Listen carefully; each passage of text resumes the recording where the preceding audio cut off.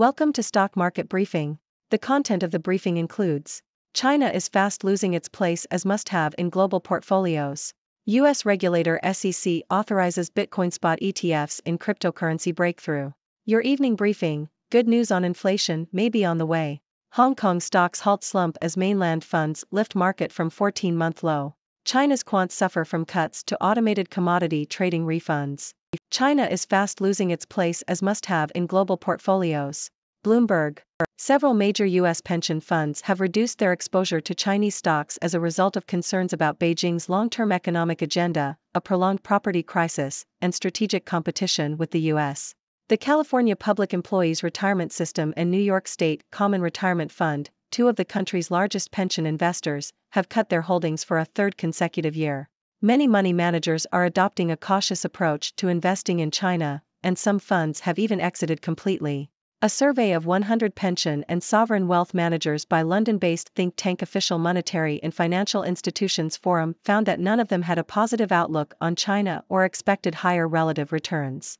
China's share of the MSCI Emerging Markets Index has fallen to its lowest level since mainland stocks were added to the gauge in 2018, and its weight in the Asia-Pacific Index has dropped from 24% in 2020 to around 15%. U.S. regulator SEC authorizes Bitcoin spot ETFs in cryptocurrency breakthrough. South China Morning Post. U.S. regulators have given their approval for the launch of exchange-traded funds, ETFs, that invest directly in Bitcoin. The move is being seen as a significant moment for the $1.7 trillion digital asset sector, as it will boost access to the largest cryptocurrency on Wall Street and beyond. The Securities and Exchange Commission has authorized funds for BlackRock, Invesco, Fidelity and smaller competitors including Valkyrie. It follows a long period of opposition by the SEC, which dates back to 2013 when Tyler and Cameron Winklevoss first proposed a Bitcoin ETF. Your evening briefing: good news on inflation may be on the way. Bloomberg. U.S. inflation is expected to continue slowing throughout the rest of the year, potentially reaching the Federal Reserve's 2% target by the end of 2024. This is good news for the Fed's goal of a soft landing and for President Joe Biden as he begins his re-election campaign. However, some forecasters warn that lower inflation could lead to a broader economic slowdown, which would be less favorable for the Democrats. Meanwhile, U.S. regulators have formally approved exchange-traded funds that invest directly in Bitcoin, with 11 funds authorized to begin trading.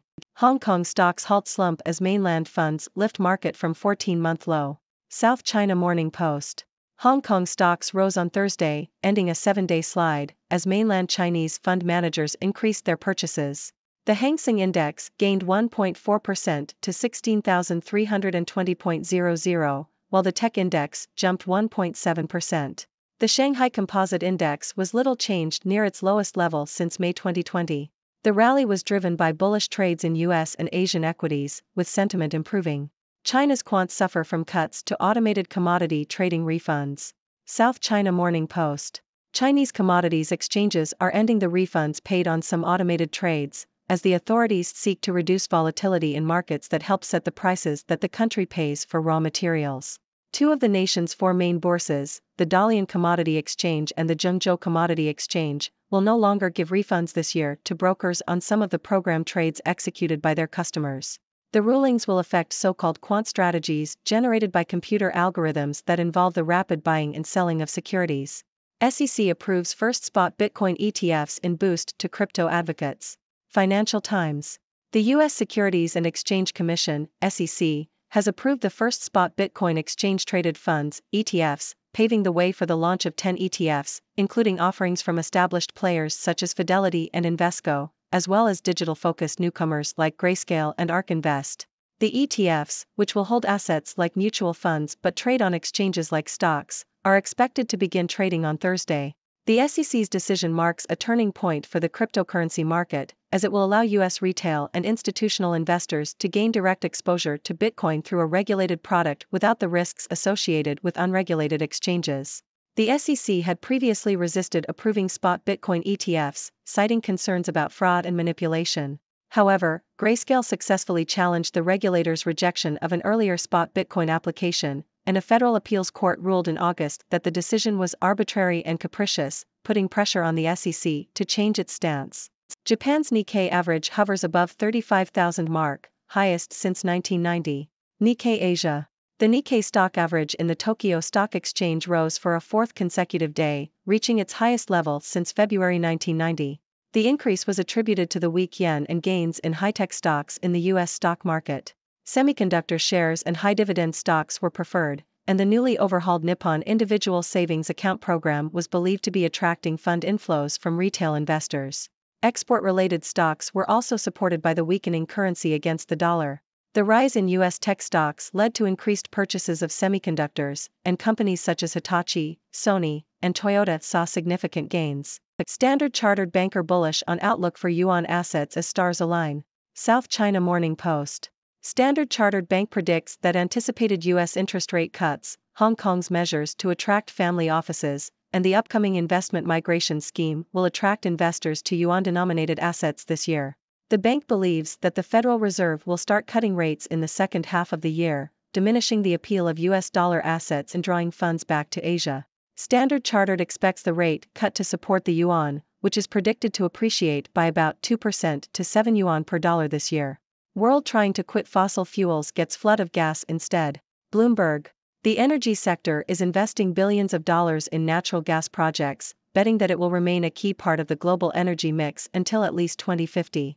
The lifespan of natural gas is dependent on investment in the terminals that liquefy and export liquefied natural gas, LNG, allowing countries that are not ready for renewables to transition away from fossil fuels.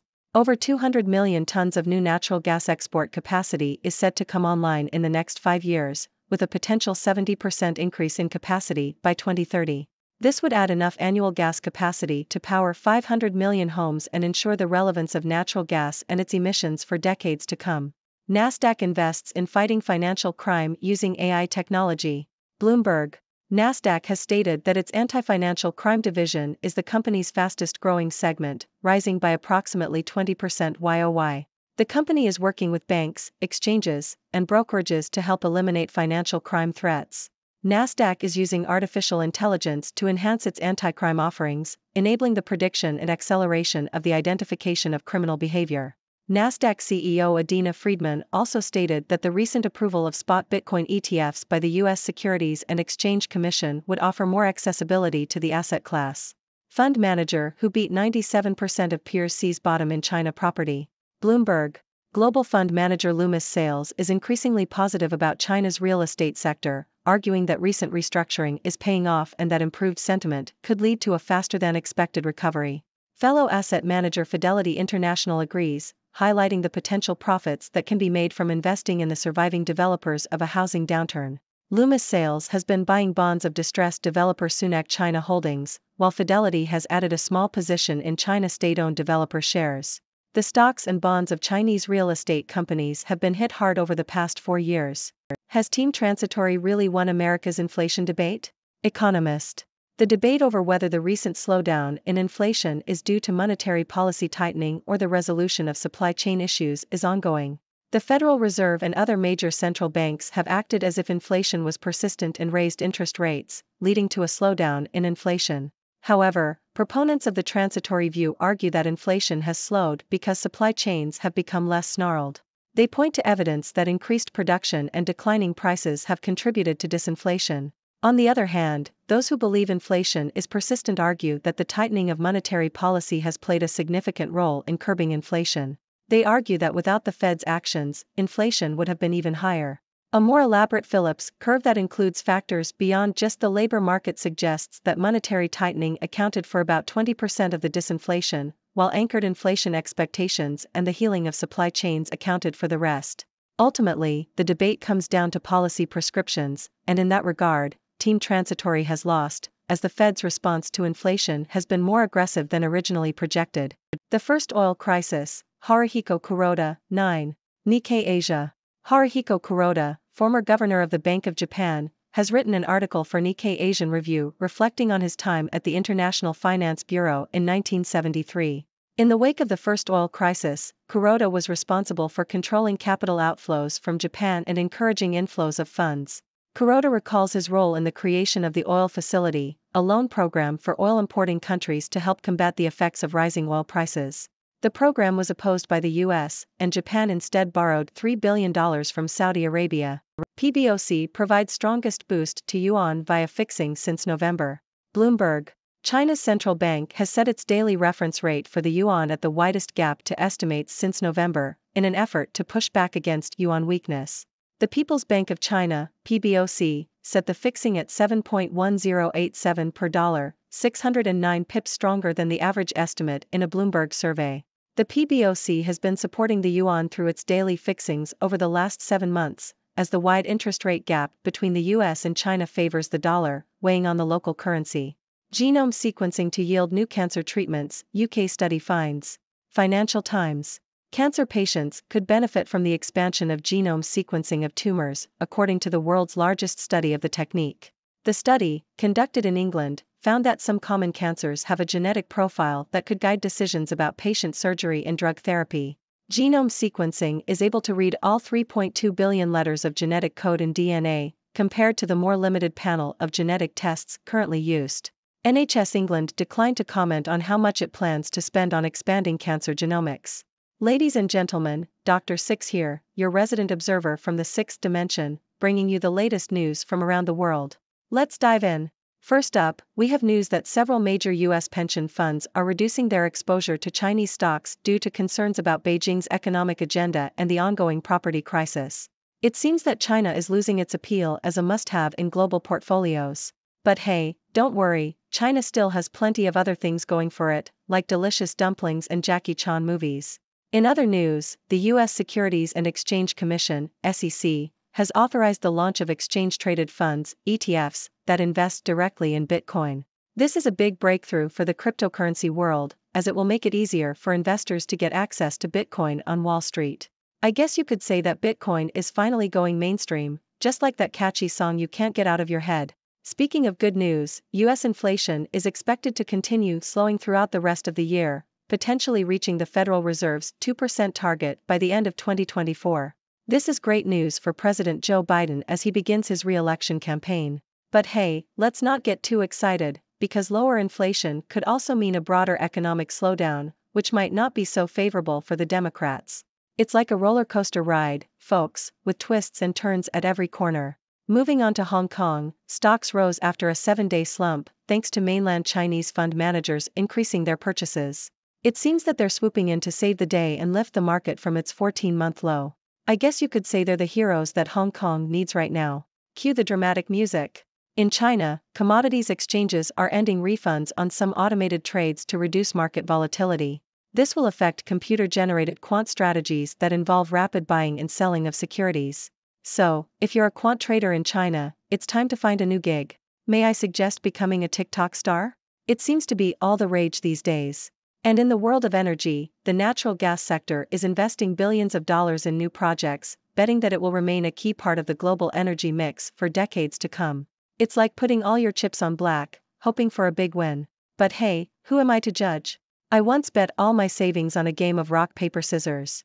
Let's just say I'm still paying off that debt. Finally, the Bank of Japan's former governor, Haruhiko Kuroda, has written an article reflecting on his time during the first oil crisis in 1973. It's a blast from the past, folks. Kuroda recalls his role in creating a loan program for oil-importing countries to combat rising oil prices. It's like a history lesson mixed with a financial thriller. Who knew oil could be so exciting? That's all the news for today, folks. Remember, these are just my observations from the sixth dimension, so take them with a grain of salt. Now, it's your turn to join the conversation. What do you think about the U.S. pension funds reducing their exposure to Chinese stocks? Are you excited about the launch of Bitcoin ETFs? Share your thoughts and let's get the discussion going. Until next time, this is Dr. Six signing off, and thank you for tuning in. The content above showcases the latest briefing reports and analytical synopses, thoughtfully curated by the Six Do team. These insights stem from a wide array of reputable media outlets, think tanks, government sources, and specialized experts worldwide. We encourage you to explore these sources for a comprehensive perspective. Keep in mind that while the content may not always align with the official standpoint of Six Do Brief, it's not meant to be taken as absolute directives for decision-making. Comprising seasoned media professionals, learned scholars, and accomplished scientists, the Six Do team embodies a trailblazing, fully independent media entity. To customize 6Do Brief to meet your professional needs, you have the option to subscribe to a diverse array of briefings on our website, 6dobrief.com. Regardless of your location, you can conveniently receive 6Do Brief via email.